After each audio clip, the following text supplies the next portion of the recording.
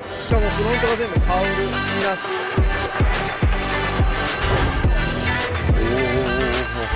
そして80セクラ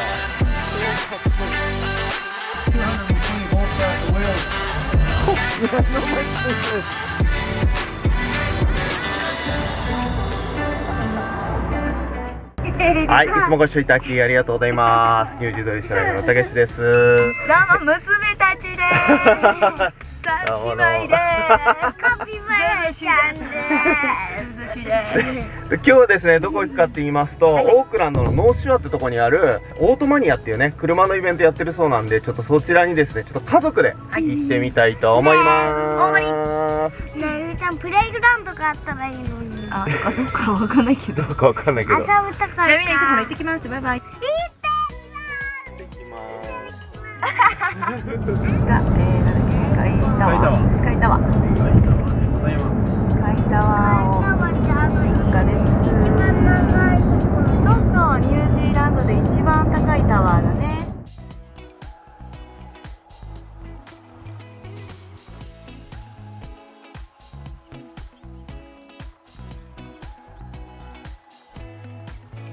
よっしゃ、到着でーす。行ってみましょう。はい。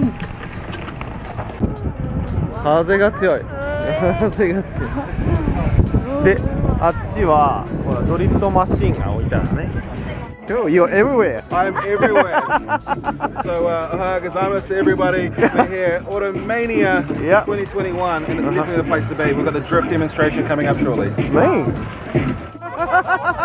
Thank you. いい声だね。So we've got the Formula SAE boys ready to go back out. They struggled earlier on to start this thing up. We're going to be a bit easier this time here. You've got the engine management.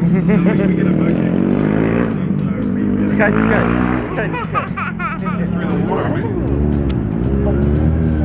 Yeah, I mean, like, a lot of it's like physics defying stuff. It's like not just. And I was talking to him about it in the last show.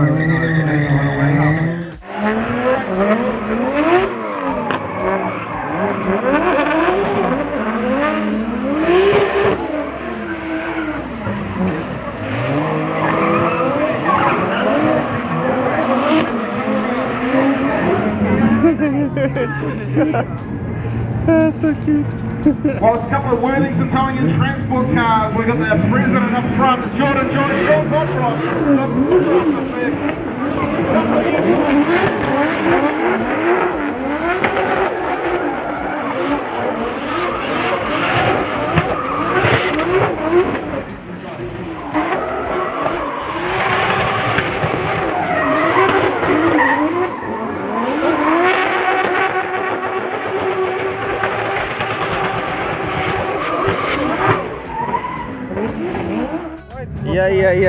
いや、すごい音だったね。すごかった。うーちゃんがさ、お腹空いたって言うから買いに行ってたね。間に終わってしまったという。ちゃんと見てなさいよ。ちゃんといいとこでさ、できるのがドリフトの良さでもあるよね。本当に。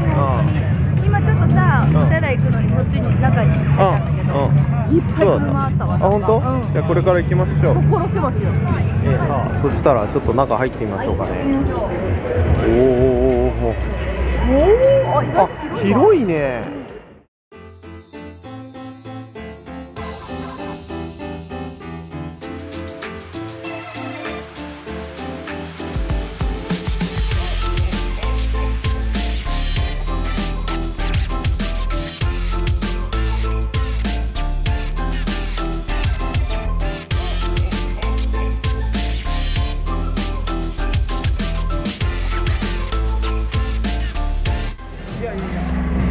この13シルビアもめっちゃかっこいいな。めちゃくちゃ綺麗な RB2 が乗った13シルビア。かっこいいなこれ。またこのグリルが純正グリル使ってでシルビアって入ってるとこが憎い。ヘッドライトもねプロジェクターっていう13ってかっこいいんだよな。でプレスラインとか全部なくなってなんかちょっとヌルヌルな感じに仕上がってる。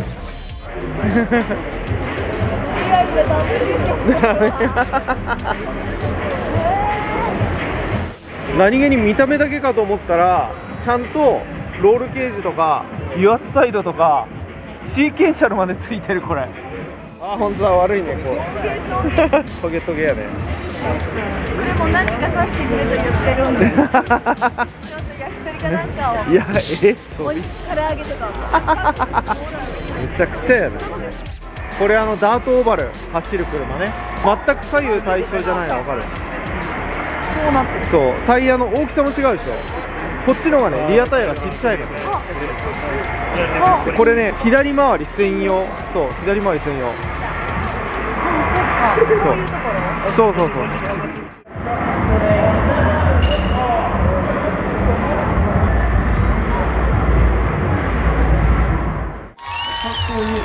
Oh yeah. 2016 we started. I found this car on TradeMe. Right. It had the engine already mounted in it, but the engineering was very bad.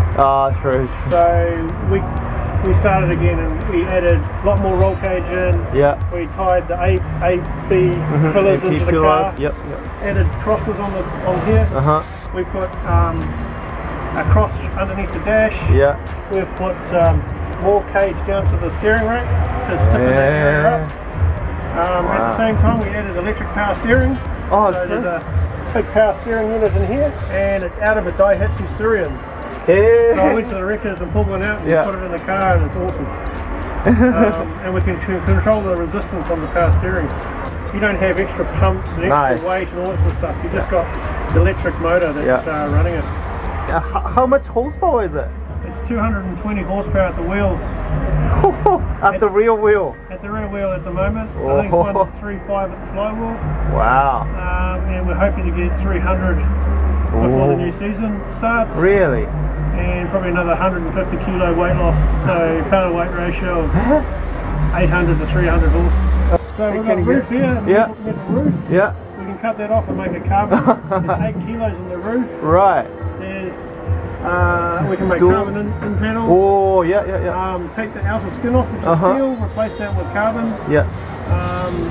Cut holes in all the right around the doors.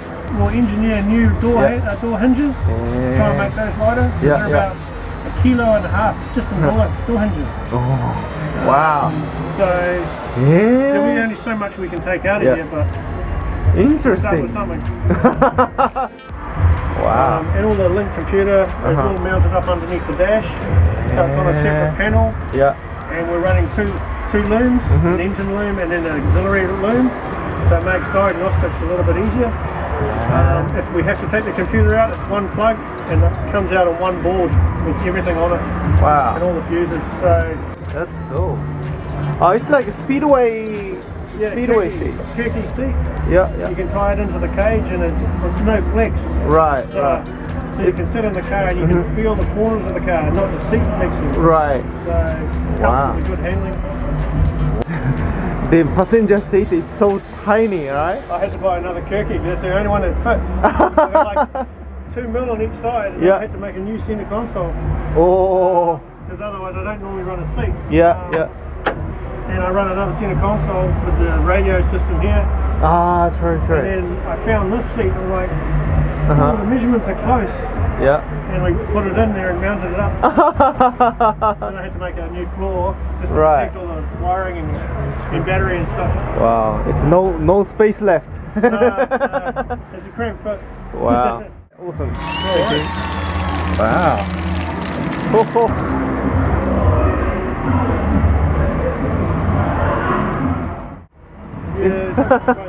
No much space left. Wow. You have lots of space when you cut the whole back of the car. 今ちょっとね、オーナーの人とちょっと話させてもらったんですけど、この車 H22 っていうね、ホンダのエンジンに、ユーロ R のギアボックスがついてて、で、車両重量が900キロで、しかもね、ちゃんとボディバランスが50対50らしいですよ。これすごい。めちゃくちゃ綺麗に作られてる。おかえりおかえり。あれ、うーちゃんたち、タルちゃんたちどこ行った？いた。いやー、終わりまして、今日もなんかこういろんな車が見えて面白かったね。いっぱい知り合いに会ってね。いっぱい知り合いに会って。やっぱり。そう。大きすぎず、だね、大きすぎずちっちゃすぎずっていう感じで、感じだったと思う。子供たちも疲れない程度で。そうちゃんとね甘いのとか売っててそうだね。もうこんな感じですね。今回の動画はこれで終わりになります。ニュージードリフトライフは車系の動画いろいろ上げてるんで、もしよかったらね、いいね、評価とチャンネル登録よろしくお願いします。それではまた次の動画でお会いしましょう。どうもー、サブちゃんも見てねー。